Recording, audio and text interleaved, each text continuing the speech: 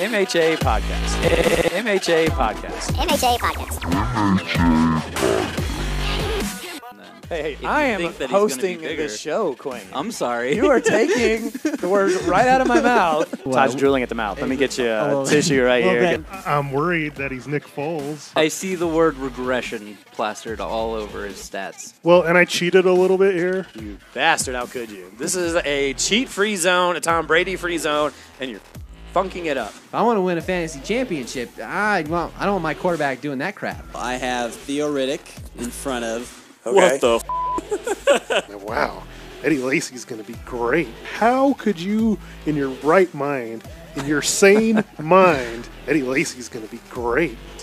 I don't like doing it, but I'll agree with Todd. I totally disagree with Todd. Especially with Quain. I hate drafting next to Quain.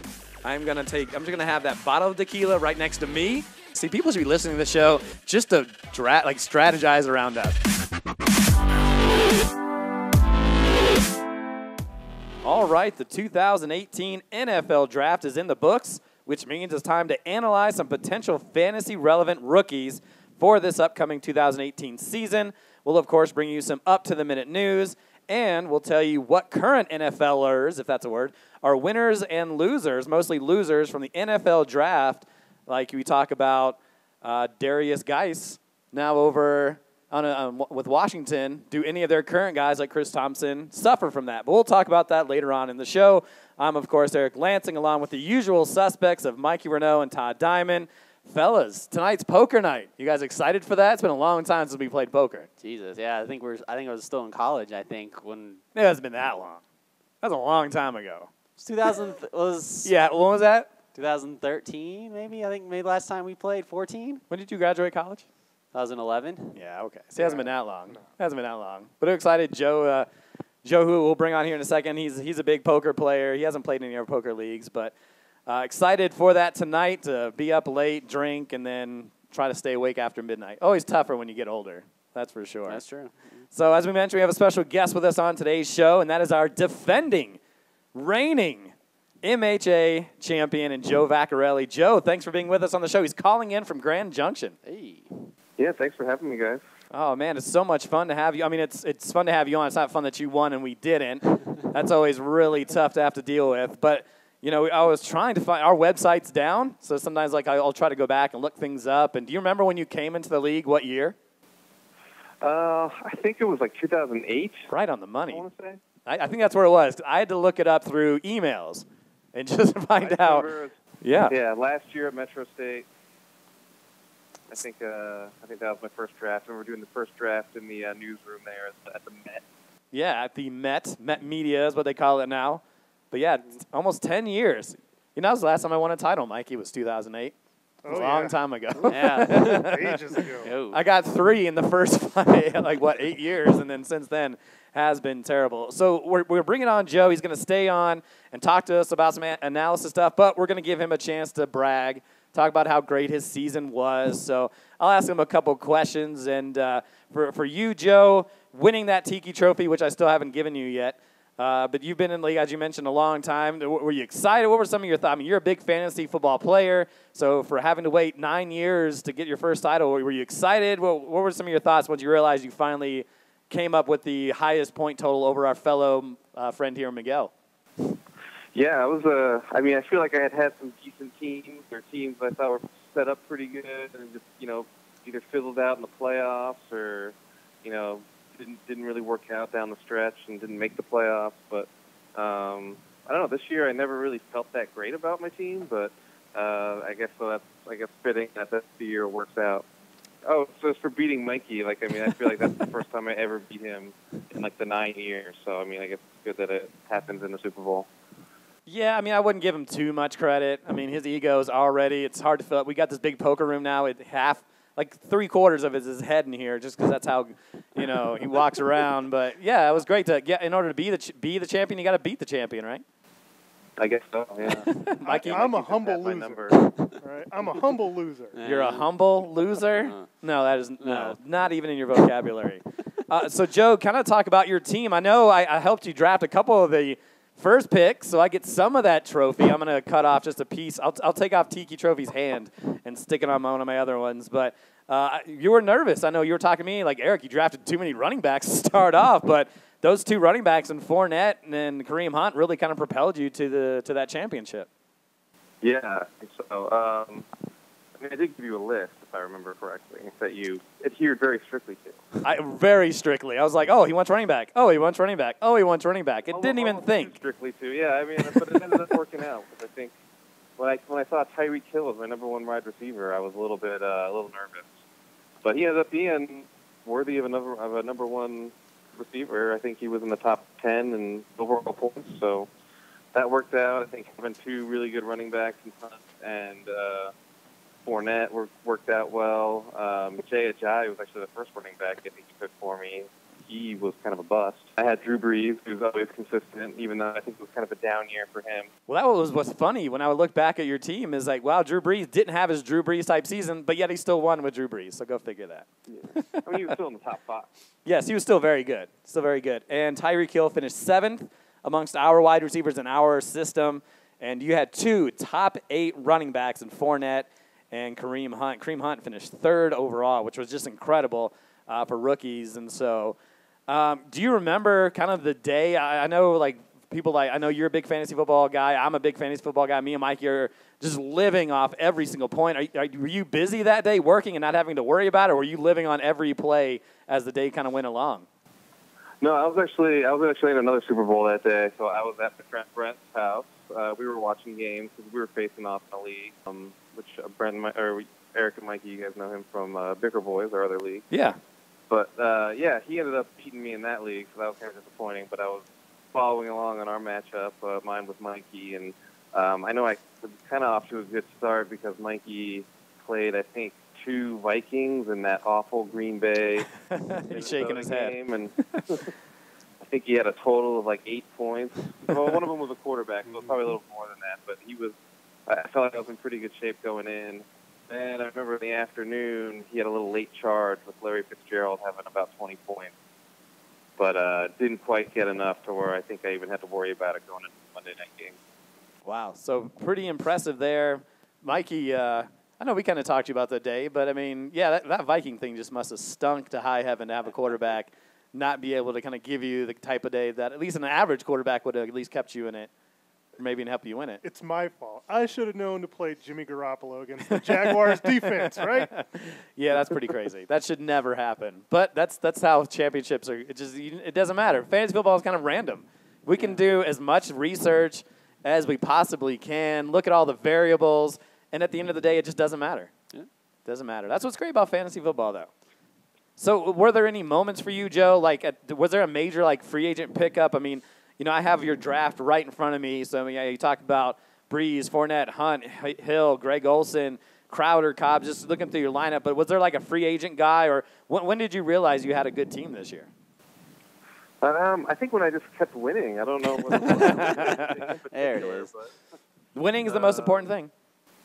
I think it was just I just had a good balanced team. I had 2 running backs that produced big points. I had Tyreek Hill, who ended up having a good year, and then I think I picked up Robbie Anderson.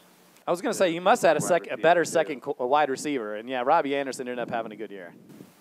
Yeah, I think I just got lucky right there. I think having Hill do what he did, having Anderson have a decent year, even on a bad Jets team. It's not luck, Joe. This is time for you to brag. Like, I knew it. As soon as I picked him up, he was going to take me to a championship. Time to brag it out, Joe. Well, I just assume I'm always going to do well, so maybe not assuming is what did it for me. I did pick up Gates on the last week of the season, knowing Hunter Henry was out, I think, and he ended up having a good week. Yes, he did. That was the only time Yeah, Mikey's still a little bitter. So that's a big reason we appreciate you winning it, because Mikey has to be a little more humble than he usually is during the off season, right, Miguel? Yep, look, he's speechless. He has nothing to say. Well, Joe, congratulations on that. You've been in the league a long time. We appreciate you're a hard-working fantasy guy. You're always out there looking to make your team better. And so when good guys like that come through, we'll give you a standing ovation for sure. So great job this season. Guys. Of course. Wow, thank you.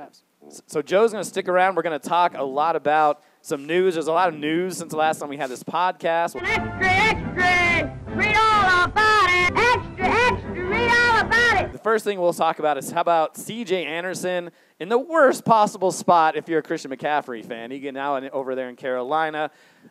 We talked a little bit about C.J. Anderson in last month's show, but now that he's on his team, we can kind of broaden our scope a little bit here. Mikey, what kind of fantasy impact do you see with C.J. Anderson now playing behind the line of scrimmage behind Cam Newton over there now?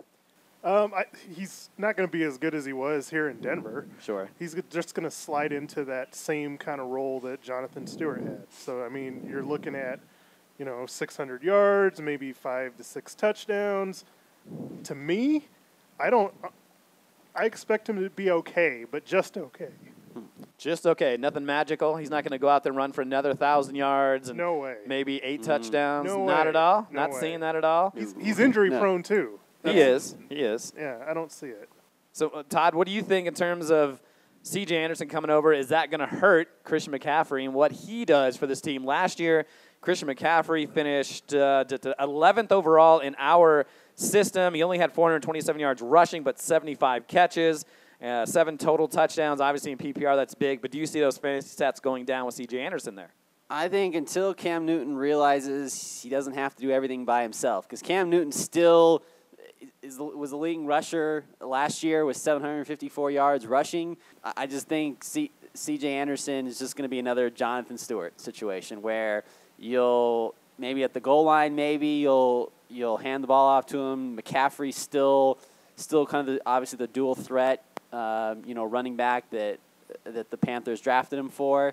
But I don't see McCaffrey getting hurt or benefiting anyway from C.J. Anderson in the backfield, because as long as Cam Newton is still, when your quarterback is your leading rusher, it in that sense it hurts your running backs. It hurts your running backs. So I don't see this move helping or hurting McCaffrey's stock right now.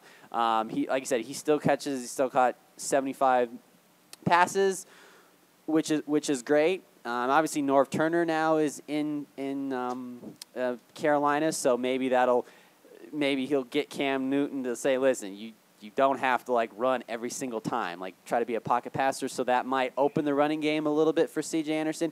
But until I see that actually happen, I don't see this move helping or hurting the Panthers in any way. Interesting. All right, so for you, Joe, for Christian McCaffrey and C.J. Anderson. Now, C.J. Anderson is probably going to take the first couple of downs. Christian McCaffrey coming in at third down. Who are you drafting first between the two? Oh, I think it's easily McCaffrey. Yeah. I mean, I think C.J. Anderson maybe is a running back, maybe a backup running back flex some days, but I think McCaffrey is going to be a high-end running back too. Definitely going McCaffrey, especially in our league with the points per reception, 80 passes, was it? 75, 80 Yeah, passes 75. last year. Yeah, 5 touchdowns, I think.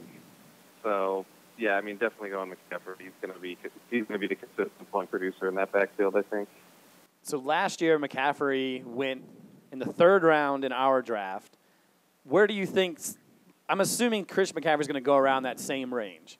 Where do you think C.J. Anderson goes then? Are we talking late, in the 6th, 7th round? I mean, he is a starting running back, and those guys hard to come by, especially late in the draft. So are we still thinking about drafting him as our number 2, number 3, or is he going to be like Joe said, kind of more of a bench guy? Anybody can chime in. I would use the word starter very loosely. Sure. Because he's starting the game, but he's not getting the most snaps. So, yeah, if you want to go 8th, 9th, 10th round, somewhere around there. Oh, you think that late for C.J. Anderson? Oh, I say 11. I say Wow. I think you guys are smoking dope and showing early here. I think Yeah. it's really late for a guy that's going to be in there pretty early in the game and going to be the goal line back outside, obviously, with Cam. That hurts a little bit. But I think it would take an injury too, maybe, for Anderson's stock to go up, maybe too. If McCaffrey somehow got hurt in preseason or something like that, then I would say maybe CJ's stock goes up a little bit, maybe like Mikey said, maybe 8th or 9th round then. But other than that, 11th round or even toward the end of the draft. So Do you want to say something? I agree with Todd. Okay. Wow. That doesn't happen very often. Mikey agreeing with Todd. All right. So there's C.J. Anderson talk. Let's keep moving this show along. Dallas Cowboys tight end Jason Witten, obviously one of the top fantasy tight ends ever in the history of fantasy football. He retires after 15 very productive years in the NFL. Caught 1,152 catches, which is fourth most in history, which means it's time for MHA Trivia. Hey, who wants to have some fun? I do. Now, you just saying you want to have fun, or do you really want to have fun? I really want to have fun. I'm just saying I want to have some fun. How exciting is that?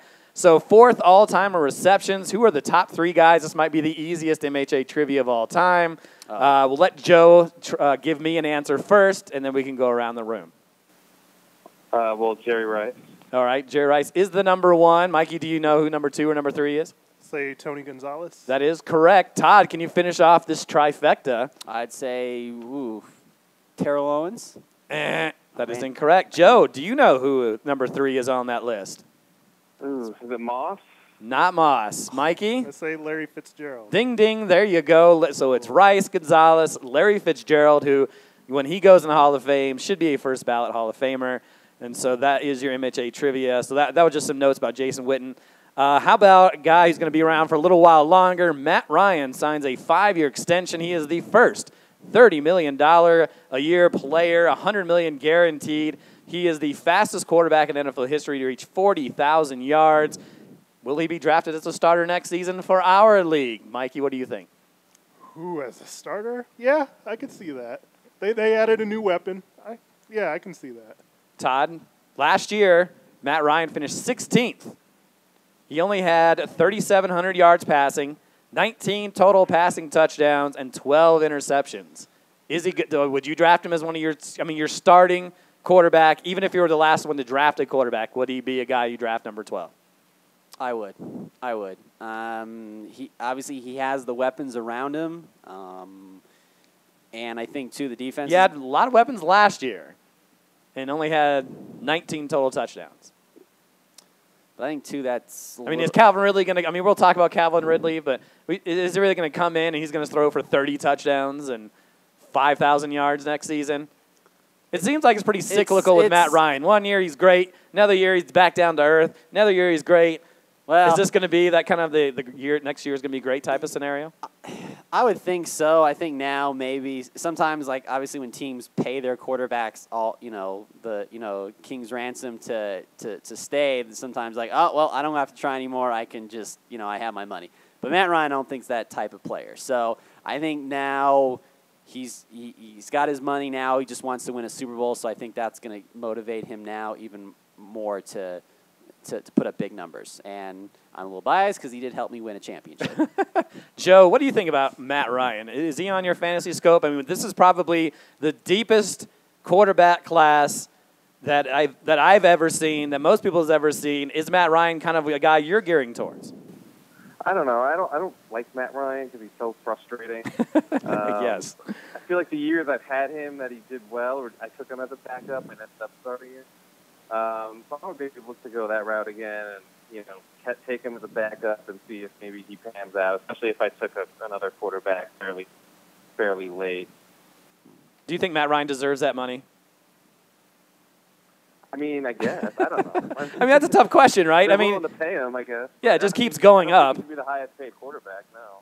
So are we I saying? don't think he will be for long. I think Aaron Rodgers will be. Oh yeah, for sure. Next season, Aaron Rodgers will be the highest. If anybody deserves it, Aaron Rodgers does for sure. So there's Matt Ryan, making a lot of money. I wish I was a quarterback. All right, let's get into this to really a great player to a non-great player. I just thought this was funny, so I'm bringing this up.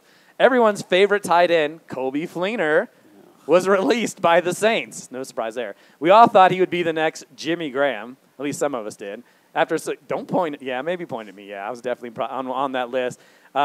He had some productive years in Indianapolis, but didn't have any with the Saints.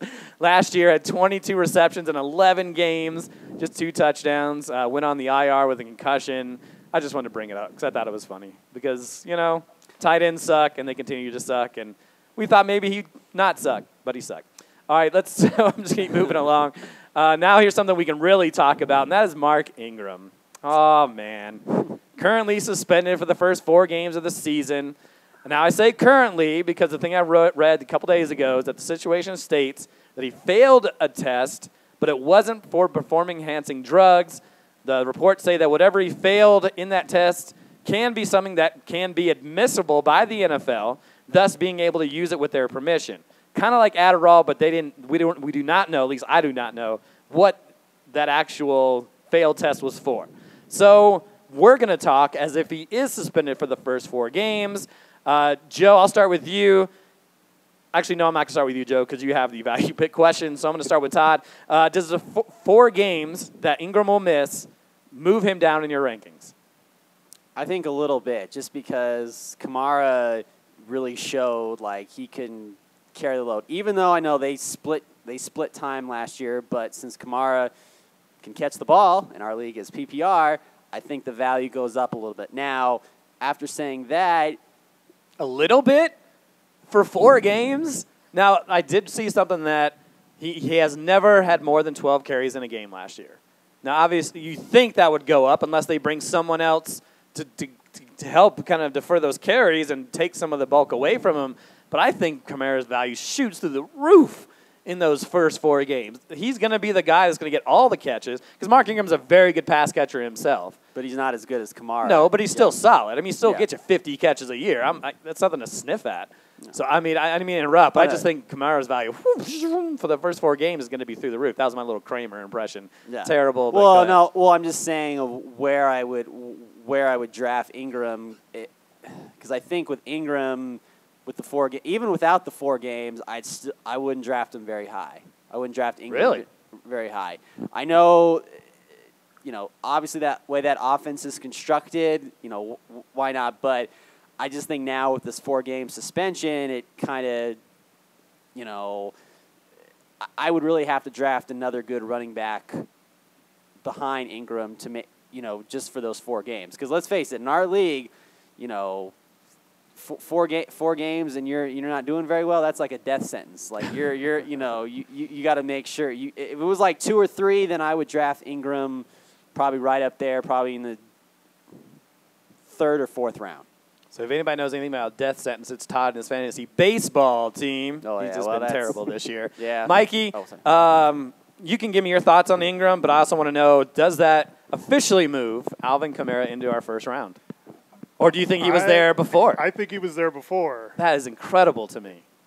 But go ahead. I mean, he was 3rd overall in our league with all running backs and receivers. He was somebody that was averaging, over 15 points a game. Yeah. And that's with getting 12 carries. Yeah. So, yeah, I mean, adding on that first 4 games, if it even increases him a little bit, he's a slam dunk first rounder, no doubt about it. How high in the first round? I'm going to throw you on the spot. Oh, boy. Like where? I know that's tough so you don't have to give me a definite, but like about where? Are we talking like 7 or 8? Are we talking? That's about right. 7 or 8 yeah. at that point, or maybe A.J. Green or Odell Beckham, or you take Kamara over guys like that? Yeah, I would say so. Whew. Would you take him over Ezekiel Elliott or even dare say Le'Veon Bell? No way. No, Get out of here, Todd. Joe, kind of talking with this Mark Ingram deal. Can Ingram be a value pick? And you can give us your thoughts on this whole scenario too. But with Ingram, it sounds like he's going to fall. Where would you kind of draft him, or would you avoid him altogether? I wouldn't avoid him altogether, no way. I mean, I think once he comes back, he's going to be the fresh leg. He's going to have fresh legs. Kamara's never really carried a load like that before. I don't know necessarily if they'll move him out of the role he's already in. They might just bring in another back, but probably one who's not going to be as effective as Ingram. What about Kamara? Is he first round for sure? I think he was anyway. I'd say probably late first round, maybe between 8 and 10. Wow. Just with Ingram, he ended up finishing 5th in points in our league. Kamara, and I have it based on before the championship, so I have Kamara 4th overall on how we finished. Just think about this. For Mark Ingram, for those who do like him, and I've always kind of been a fan of his, but let's say he misses the first 4 weeks. He also will miss, obviously, the bye week. Everybody misses that for the team, but week 6 is the bye week, so that's another week. And then right after that, for a schedule at Baltimore, at Minnesota, versus L.A., at Cincinnati, and versus Philly. those are some tough. I don't know much about Cincinnati, but those are some tough defenses for sure. So think about that. If you're going to draft Mark Ingram, then once he gets back, and I was listening to a podcast. So I'm not going to take credit for this, but in his first 4 games last year, he was terrible. He averaged 42 yards per game in those first 4 games and 0 touchdowns. So it took him 4 games to kind of get going. And now he's going to come off that suspension. Yes, fresh legs, but then he's got those really tough. And I think the thing that I think we're missing too, I was thinking about this when Todd was talking, is like how much of his in the doghouse is he with Sean Payton now?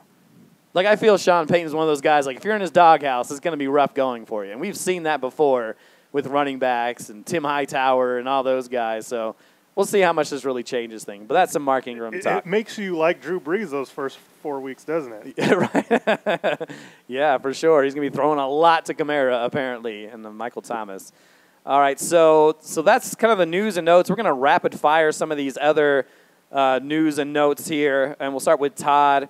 And when I say rapid fire, Todd, not like 10 minutes, maybe a couple at the most. Okay, Like you got that? More like 5 minutes. If I have to throw something at you, it's not going to sound good on radio. Sweet. All right, so for Doug Martin, finished his time in Tampa, will now be taking carries in Oakland. Is Martin even fantasy relevant? What kind of numbers do you think he'll put up on the board? Marshawn Lynch is still there, so I really don't see it. He's injury prone, but I'd say maybe 500 yards rushing and maybe 2 or 3 touchdowns if he gets to the goal line. But I think Gruden's going to just he wants Marshawn Lynch to be the bell cow. Mikey's shaking his head. Go ahead. I'll give you a little time to reply here since you got something to say. What is Marshawn Lynch, like 40? He's up there. He's not a bell cow anymore. Look, this is what John Gruden does. He likes having his big goal line back, which will be Lynch, and then he likes having his receiving back. Back in Oakland, and even in Tampa, they liked having that guy out of the backfield. Their passing game is their running game. Doug Martin's that Charlie Garner. Marshawn Lynch is the Tyrone Wheatley. That's kind of how it works. Tyrone Wheatley. Didn't expect to hear his name on the broadcast today. Yeah, but I don't know. So do you like his numbers then? I mean, there are other guys also, and we could talk about Lynch, and there's other guys on the team too that are going to eat up carries. True. I think there's going to be some upside for PPR for him. We're going to talk about Deion Lewis in Tennessee. Now, as someone I'm in a league with Joe and with Mikey in the Bicker Boys League, and I have Derrick Henry, and I almost traded him. I was like, no, he's going to be great. And now Deion Lewis comes in, and I'm pissed. But tell me, Mikey, what your thoughts of Deion Lewis? What kind of numbers do you expect, and does that hurt Derrick Henry's value at the end of the day? Well, I don't think it hurts his value too much. It's not like Derrick Henry was catching passes anyway. No, sure, but we don't know. Didn't have the chance. Maybe he has the ability. Now we'll never know. That's right. Super pissed. That's right. No, I still think, Derrick Henry's going to be that first and second down guy, and Lewis will be the third down guy. So I think it's actually going to hurt Lewis's numbers in a way from what he was doing in New England, because the whole entire second half of the season, it was you that had Lewis, right? Mm-hmm. Yeah, I mean, he was awesome. Yeah. The Patriots were starting to use him like as their main guy, and he was getting rushing carries. He was getting carries at the goal line. He was still catching passes. In Tennessee, I don't really see him doing all of that. I think he'll still be a good third down guy. He'll still get catches, probably like 40 to 50. But I think Henry's the main guy. So I should still be okay? I think you should be okay. You saw what Henry did in the playoffs. He looked he was so good. He was so good. Yeah. He was brilliant out there. It was fun to watch. So, Joe, we now go move from Minnesota, from a guy that went from Minnesota to San Francisco. Jerick McKinnon will take his 570 rushing yards, 51 receptions, and 5 touchdowns to over there in the Bay Area with Carlos Hyde out of the picture. Do you like McKinnon at all? Is he someone that, if you get him in a good spot, he's going to produce fantasy value, or maybe you're all over him? I don't know. You tell me. I do like him. I think he's going to be – I think he's a solid running back, too. He's got some running back one potential upside, at least. I think you always like a guy going into a draft where someone's the number one guy established, and that's hopefully not going to change, barring injury. Carlos Hyde, if you look at his numbers last year, he had almost 50 catches, almost 1,000 yards, 8 touchdowns. I mean, if McKinnon can approach that, I think you're going to be pretty happy. And especially, I think he's not going to be looked at as a number one back going into the draft. So I think a number 2 back with number 1 potential. And I'm just going to throw this question at you on the spot. Should we be excited about 49ers offense this year with Garoppolo, Pierre Garçon, and now Jerick McKinnon here? Is this an offense we should be excited about, or is it we're just average on? I think when you look at Garoppolo's play at the end of last year, I think it's something that's intriguing for sure, especially with Kyle Shanahan there. I think that, I don't know about Pierre Garçon so much anymore being excited about him, but yeah, no, I think that's definitely an offense to watch, and maybe somebody else emerges in their wide receiving core that, can kind of complement that offense a little bit more. So San Francisco 49ers could be fantasy relevant. Definitely interesting to see. All right, so you guys ready to talk about some rookies? Hey. Guys that haven't failed and people are so excited about. Especially after what we kind of saw last year with how successful, especially running backs, rookies can be. So for those who listened to our podcast before, we talked about Saquon Barkley. We talked about Baker Mayfield. So we're not going to talk about, I think, the first 7 or 8 picks, I think, is where we finished the broadcast. So we're going to kind of start from there. We're not going to get to everybody. We're about half hour through this show. So we'll get to as many as we possibly can. And so we'll kind of do it this way. I'm going to throw out some quarterbacks, and then you guys can tell me which of those quarterbacks you like or whatever position we're going to talk about. So we'll start with the QB position. Josh Rosen in Arizona, taken with the 10th pick, was traded up to grab him. So there's Josh Rosen in Arizona. The final pick in the first round, Louisville quarterback Lamar Jackson to the Ravens. Obviously, you have RG3 and Joe Flacco over there. And another guy that was drafted, Mason Rudolph from Oklahoma State, 76 overall pick by Pittsburgh. Maybe the heir apparent to Ben Roethlisberger. Obviously, quarterbacks don't usually – not a lot of them make a huge difference, but out of those 3 guys, because we talked about those other guys in the previous show, do they excite you at all for this year? Anybody can go. Yeah, Rosen for sure. I think he's in the best situation. He's got one of the best running backs in the league. He's got a Hall of Fame wide receiver to throw to. He's got a great defense behind him. Yeah, Josh Rosen for sure. Because Lamar Jackson might sit just depending on unless Joe Flacco gets hurt. And Mason Rudolph, obviously, Big Ben didn't have a whole lot of good, nice things to say right off the bat about him when they drafted him. So Josh Rosen, because he's probably going to start. He's probably going to start. You think he starts over Sam Bradford on week 1? Are you kidding me? Sam Bradford gets hurt just walking out his door. So no, it's going to be Rosen. It's going to be Rosen because I think if he wows in preseason, how can you not? And the fact that the Cardinals have good supporting cast around him, why not go with minus the offensive line, but and that's the scariest part about Josh Rosen is he's going to be running for his life unless he hands the ball off to David Johnson on every opportunity because I think that's what's going to suffer and that's what makes anybody scared or just frightful to put in their young quarterback. You don't want to destroy his confidence in the early stages when you have no ability to even stand in the pocket because there is none. But he's more mobile than Sam Bradford at this stage. So I'll give you that. That's probably a good point. They do have 20 million. More mobile than Sam Bradford? That's true. They've got 20 million reasons to put Sam Bradford in the lineup, even if it's just to get him injured. Okay, so out of those guys, would you prefer Jackson then? Do you think Jackson has an easier road with Joe Flacco there? And we had this conversation, I think, off of air. We were talking about, they brought in RG3 to kind of work in comparison with Lamar Jackson, a very mobile quarterback, because Joe Flacco could be on his way out soon or he's one injury away from them to try something new with these 2 mobile quarterbacks. Yeah, Lamar Jackson's the most intriguing for me. Okay. Just because you kind of saw a similar skill set with Deshaun Watson and what he did. But the problem with Lamar Jackson is I don't know how short the leash actually is on Joe Flacco. So to Todd's point, I think it would take an injury, or unless the Ravens at that point were just like 1-5 or something like that to get Flacco out. Sure. Yeah. I don't know. I mean, it's stale. Watching Ravens offense. It's stale. Outside of maybe the running game, the wide receivers just go to die. What do you think, Joe? Do you like any of these guys?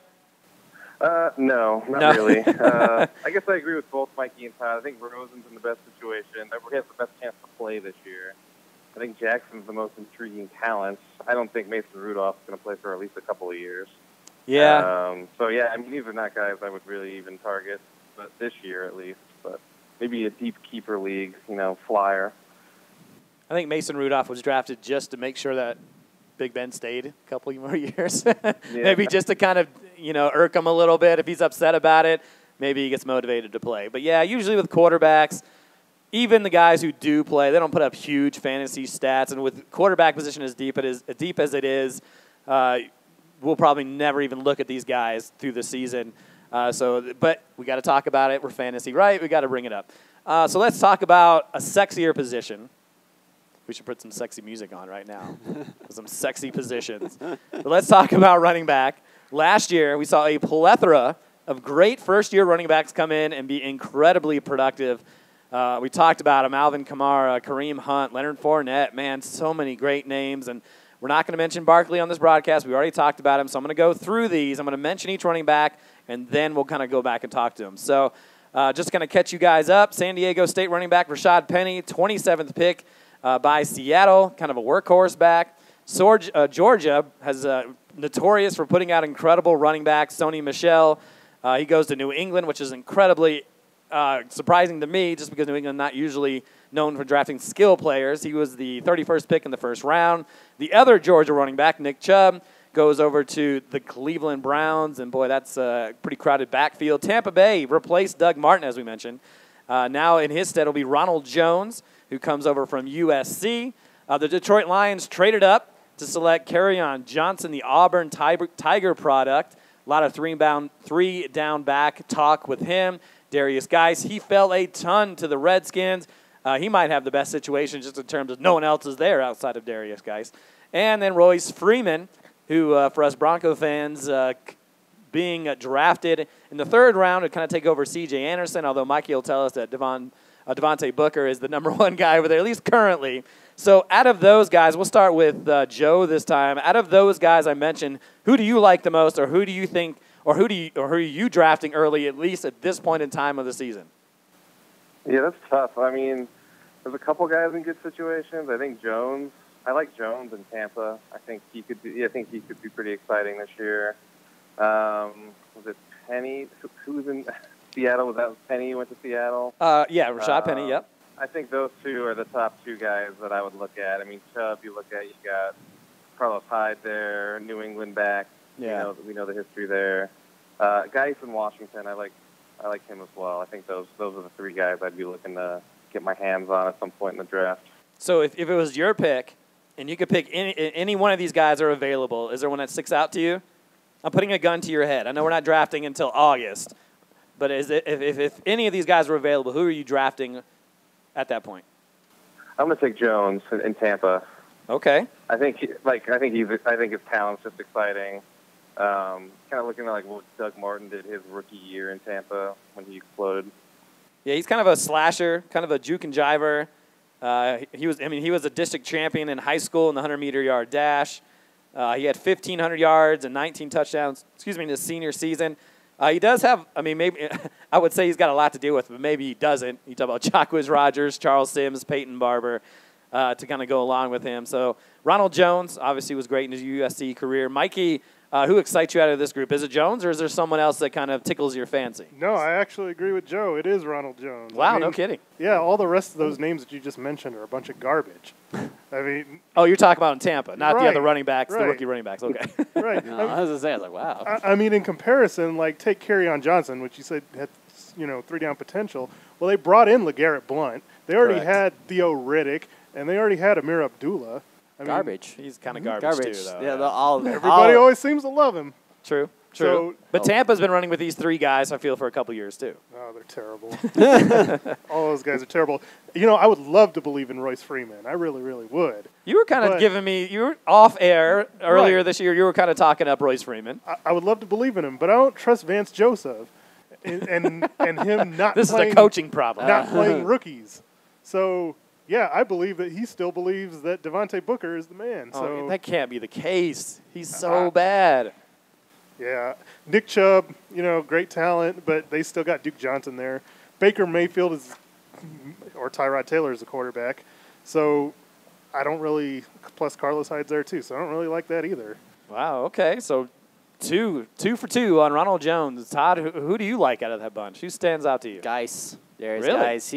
This guy was going to be a first-round draft pick, and, whatever happened at the combine, whatever. But he's going to be the number one back. This guy's got the speed. I mean, he runs downhill. He can, he's kind of a little bit of a slasher too. I mean, obviously he was running behind Leonard Fournette 2 years ago at LSU, and he's proven he can be. I think he can be an every down back. So I'd go with Darius Geis because I've said it before and I'll say it again. Here we go. Yep. Running backs are not a dime a dozen, and especially rookies. If you can find a rookie running back right out the gate when there's really no film on him, and Geis can pretty much just kind of take the league by storm a little bit in Washington and be the number one guy, why not? So out of that group, that's the guy you're drafting if all of these guys are available? Yes, Darius Geis. How, and Joe, you can answer this too, how surprised were we when Seattle took Rashad Penny? Now, I am not a fantasy collegiate expert, like running back expert. I read a lot. Obviously, with our podcast, I did a lot of reading. This guy never even showed up on my list of guys, and then he gets drafted in the first round. Now he's very productive. He had 2,200 rush yards in his senior season, 23 touchdowns, 19 receptions. That's not a ton, but he was first-team All-American, and all of a sudden he's up there with Seattle. Are we excited about him at all, or is it just kind of the same thing we've seen with Seattle running backs the last few years where, yuck? I mean, he's going to have opportunity, so, that leads you to believe that he's worth taking a flyer on. I mean, who else is there besides Chris Carson? Right, yeah. There's not much there. Yeah, there's not. Rawls isn't there anymore, is he? No, he's gone. Yeah, so, I mean, he's worth definitely taking a look at for sure, just based on opportunity. Even though their offensive line is just so bad, I agree with Mikey. I think he's intriguing, but I don't think he's the most exciting guy on the list. Yeah, it was definitely strange. I know when we were watching it, we were all like, what? Who? Never heard of this guy before. They let guys like Geis drop and Sony Michel. It was pretty incredible. Yeah, I read a report that said he could have gone in second or third round, so they sound like kind of a reach. So, yep, Seattle saw something, wanted to take him, tries to shore up that situation. I think I agree. I think you guys agree with me that we definitely needed to shore up the offensive line for Seattle, then worry about running backs later. But, that's just kind of how it goes. They'll let Russell Wilson throw a lot more than may be necessary. So, anything else we want to say about these running backs? We talked about Nick Chubb a little bit. A lot going on over there with Carlos Hyde and Duke Johnson. But he is a second-round pick. Do we expect him to kind of make any kind of noise this year? Or is there going to be the Carlos Hyde, Duke Johnson show? I think it's just going to depend on what Nick Chubb does in the preseason as well. Because obviously Carlos Hyde is injury-prone too. So it would take an injury-prone Carlos Hyde for Nick Chubb to step in. But maybe Cleveland's hoping maybe this will push maybe Carlos Hyde, to get back to the form, when he was a few years ago. But other than that, I think maybe, Cleveland fans are thinking, please, Nick Chubb. Because, he was very productive at Georgia and can, improve. He could, the 1 year he was by himself, he could prove that he could carry the load as well, too. So it's just, we don't know what Cleveland's going to do. We didn't know Well, we're going to know pretty soon with them on Hard Knocks, and we'll talk about that at the end of the show. And Joe, you're a Bronco fan. I want your thoughts on Royce Freeman, Devontae Booker, D'Angelo Henderson. Does Royce Freeman excite you? What do you expect the Broncos to do? He doesn't excite me. I like the fact that he got a lot of work at Oregon and was productive, but I also don't like the fact that he got a lot of work at Oregon and probably took a big toll on his body. But, I don't think Booker is exciting. I think Henderson might be the most intriguing back on the Broncos roster. But I would think that Freeman's going to start, but I expect him to kind of have a C.J. Anderson type of year if he does, which is good, but not amazing, not super exciting. 1,000 yards and 5 or 6 touchdowns. That's pretty good. But what about the other running backs that other running backs on the squad? David Williams we drafted in the 7th round, and then we picked up Philip Lindsay from CU. No way. I mean, No.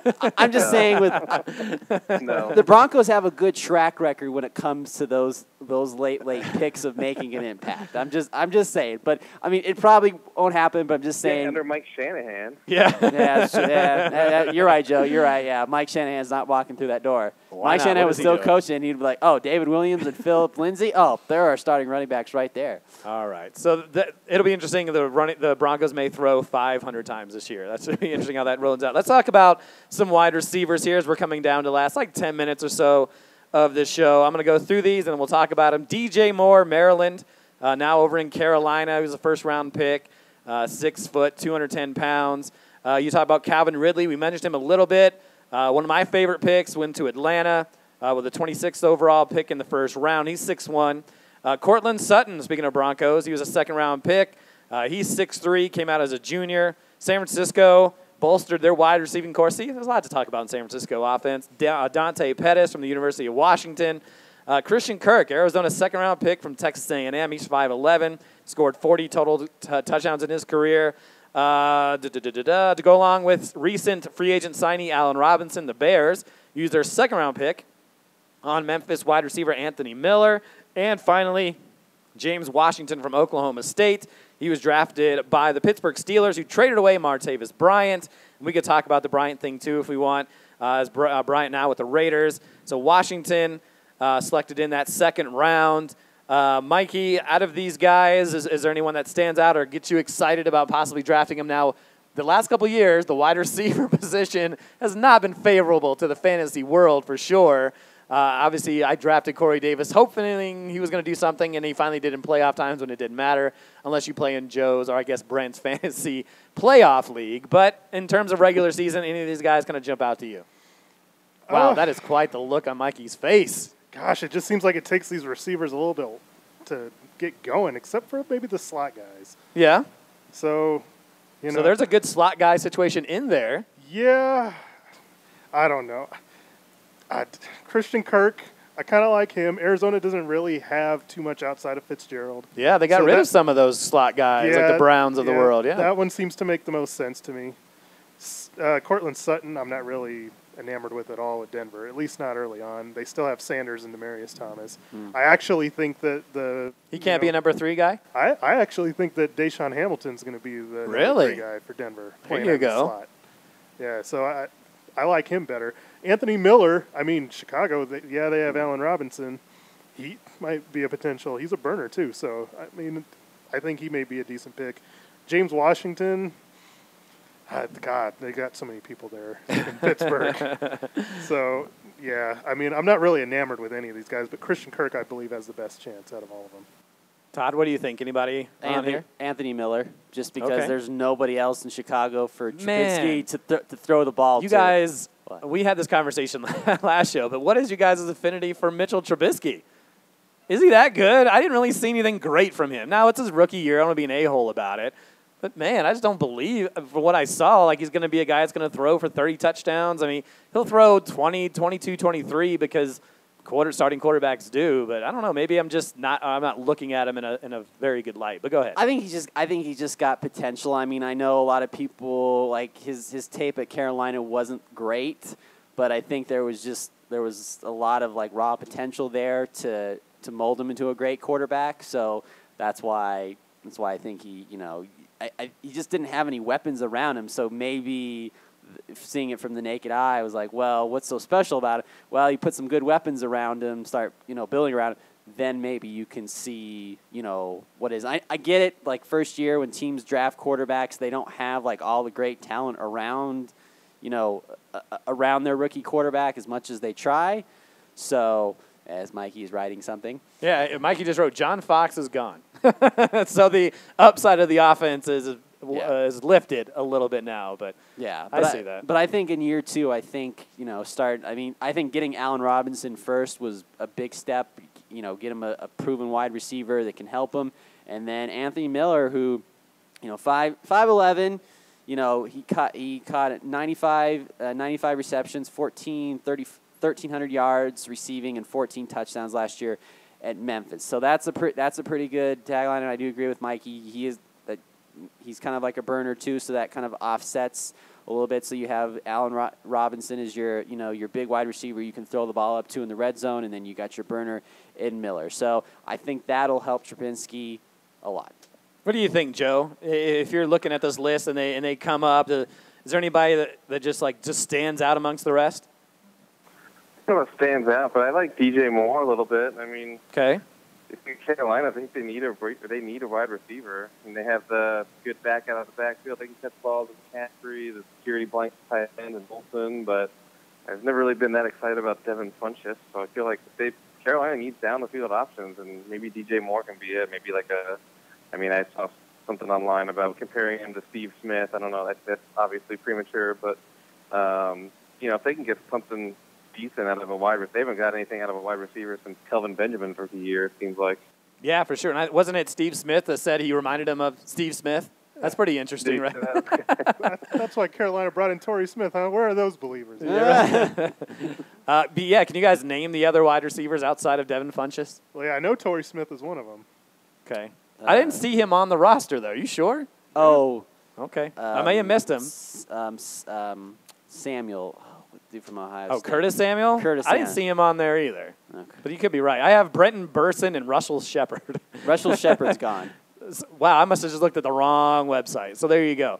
So a lot of great options there. I like the Calvin Ridley pick. I don't think it's great for fantasy just because there's too many weapons over there. I think it's going to help the offense open up. I think it'll help Matt Ryan a little bit. But I think Calvin Ridley it doesn't look overwhelming, but I think he's a game-time player. Like, he's not going to do great. He wasn't great at the combine. He definitely underwhelmed in that respect. He doesn't have, all the physics. He's not a 6'3", Terrell Owens type of guy. But he just seems like he's always productive. And especially they've had some less-than-stellar quarterbacks over there in Alabama the last few years. They haven't really had anybody that stood out. But I just like him as a wide receiver. He may not be great for fantasy, but I just kind of liked what I saw from him. Is there anything else that you guys want to talk about draft-wise? I don't know if we'll get to tight ends. I mean, tight ends are tight ends. You don't see them really kind of stand out. I mean, we saw, Evan Ingram do okay. But it takes a while for tight ends really to kind of get in. Just like wide receivers we talked about, it kind of takes them 1 or 2 seasons to finally find their groove a little bit and in that sense of being comfortable in the offense too, compared to running backs, which seems to be the easiest one. All you do is they seem to come in right away. Yeah, they just walk through the door and they're all pro. Yeah. Alvin Kamara. Incredible. Yeah. Maybe. Just incredible. Anything you want to say before we go? I mean, do you like tight ends, anything over there, Joe? Are you drafting? I think we should get rid of tight end. I agree. Second, Give like a wide receiver, tight end, flex spot. Call it good. There's maybe 3 tight ends that stand out. But what do you do with Gronk if you get rid of the tight end position? You put him as a wide receiver? Tight end flex. Oh, you just put him in the same. I gotcha. Yeah. Tight ends. Well, let's just get rid of kickers too. Hey, I like kickers. You like it? You're okay. We'll have the kicker discussion on another station. All right, another show. Kickers. What's that? They're just cheap points. They are, and I don't know how much goes into how much research. I guess opportunity is one of them, but yeah, we'll do kickers on a different show. Except for I would say Greg Zuerlein did get me 20 points every single week last season. Yeah, that was Todd's MVP. Good old kickers. All right, before we have about 5 minutes, and I don't know how long this is even going to last. I was doing this exercise myself after I told you guys to do this, and I didn't really get through a lot. But we're going to talk about guys who suffered, NFL current guys that suffered based on a guy being drafted. And so does any stand out to you guys? And anybody can kind of jump out. I was thinking here's my best one. How about the entire AFC West offenses suffer when Bradley Chubb and Von Miller line up? That's what I put as suffering. That was my funniest one. But what about you guys? Anything that makes difficult for anybody else that's currently? I had Odell Beckham actually. Really, with Barkley coming in. With Barkley coming in. Okay. You can take a look at Eli Manning throughout his career, but more especially his past 5 years. He's right up there as far as passing attempts go. He's right around 600 passing attempts, which puts him, top 5 in the league every year. And I think if you're going to bring in a 3-down running back like Barkley and you're going to plan on giving him the ball, I mean, that's just going to cut down. I think you want to cut down on Eli's attempts anyway because he's getting old and he's terrible. But I think that's going to hurt Odell in a way. Hasn't Odell hurt Odell? He has. Yeah. If anybody heard Odell, it's probably himself with all that nonsense. Todd, do you have anybody that suffers based on someone being drafted? I'd say that Nick Chubb and Carlos Hyde. I think obviously drafting Nick Chubb at the top of the second round, and brought in Carlos Hyde.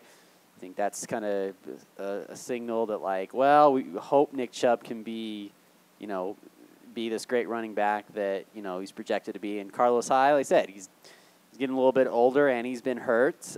He hasn't, like I said, been productive, in the last 2-3 years. Obviously, when he first came in the league, he was really, really good. But other than that, I think that one kind of stood out to me. And obviously, Cleveland needs as much help as they can get. So, what about you, Joe? Anything stand out? I don't know if this is necessarily tied to the draft, but Buffalo. I kind of want to see what LaShawn McCoy is how he's going to fit in, or how the offense, Bill's offense, is going to affect his performance. Sure. Going from a Tyrod Taylor quarterback to Josh Allen, or I think Josh Allen could struggle a lot his rookie year here, and I don't know how that's going to affect LaShawn McCoy. Is that going to be? It could be good for him that they rely on him more, or is he just going to be the target of all of every defense that goes up against the Bills? Do you think LaShawn McCoy still has it in him? He's getting up there.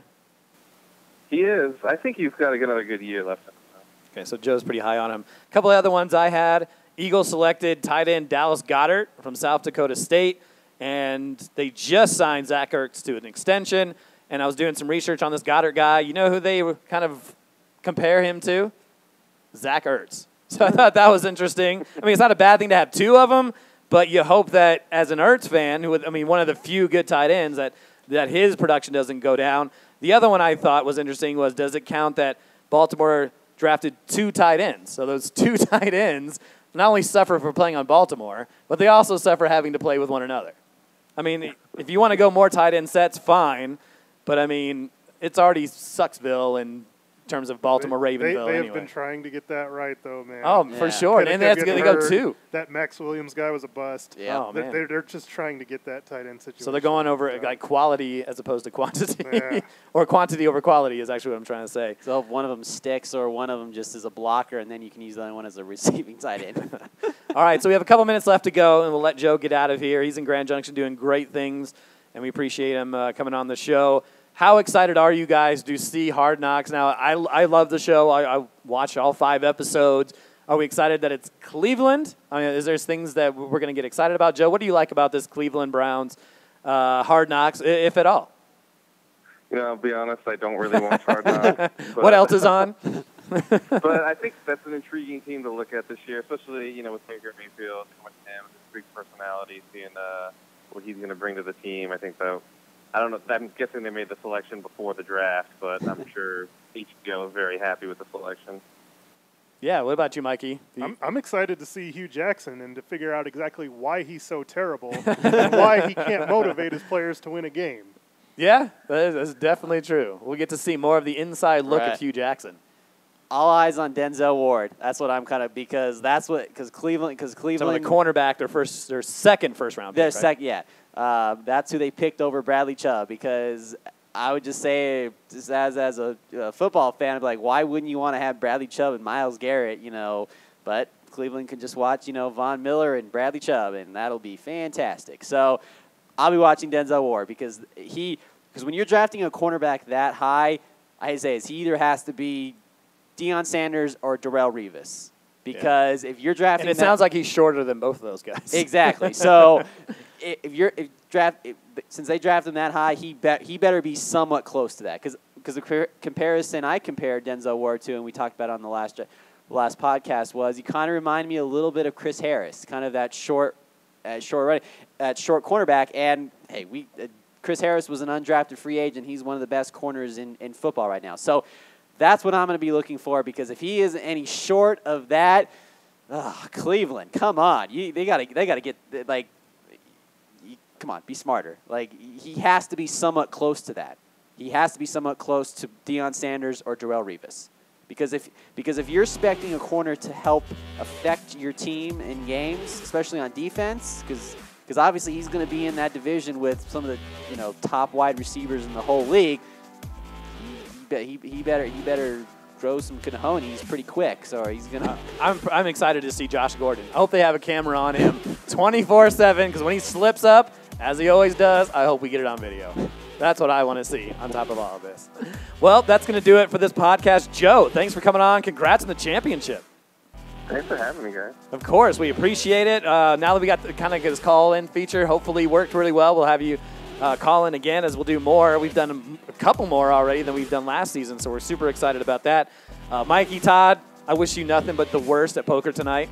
I'm hoping to come away with some cash because I got to somehow pay for all this equipment that I had to buy to get all this broadcast up and rolling. But it should be fun. And, of course, you guys tune in to the next time we have our MHA podcast. We'll see you next time. MHA Podcast. MHA Podcast. MHA Podcast.